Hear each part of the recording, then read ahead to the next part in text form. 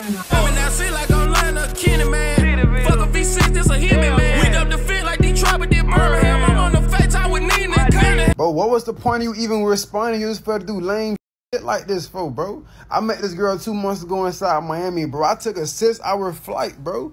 I'm inside her hotel room, bro. I'm inside my hotel room. I booked the whole room, booked the flight, booked everything, bro. I get inside the city, bro. This dumb, bro, she not even responding, bro. I've been here for 2 days, bro. I booked this hotel for a whole week, bro. I spent money, a flight, everything, bro. She ain't even responding, bro. It got to the point I'm sleeping on 2 beds trying to make me feel better and shit like that, bro.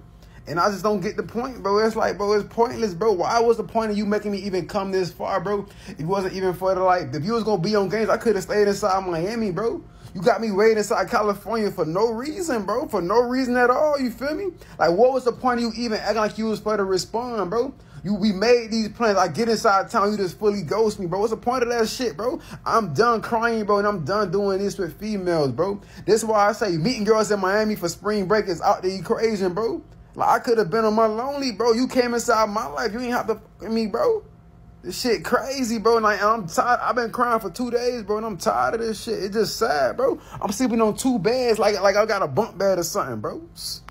Bro, I just got to Boston, bro. And I tell y'all, bro, I would never, ever, ever ride with Spirit again, bro. I would never do it again. I call myself trying to be cheap, bro. Why nobody told me with Spirit, if you get a ticket that's $20, that don't mean anything, man. When I say it sound good because it might be $20, $30. He's like, okay, you think you came up. When I tell y'all, boys, I ended up spending over like $300 for this flight. It's crazy, bro. But this small ass bag, they charged me $100. I thought it was a personal. I don't know what a personal and carry-on is. I thought we could just bring one bag. I'm used to riding Delta, my baby. They charged me $100 for the bag, bro. I'm on the plane, I'm chilling. I got kind of hungry, you feel me? I asked the lady for a bag of chips. She said $20. I'm like, damn, all I got was a cup of water and a bag of Fritos, you feel me, $20? Oh, why nobody told me? Like, that's the catch to it, you feel me?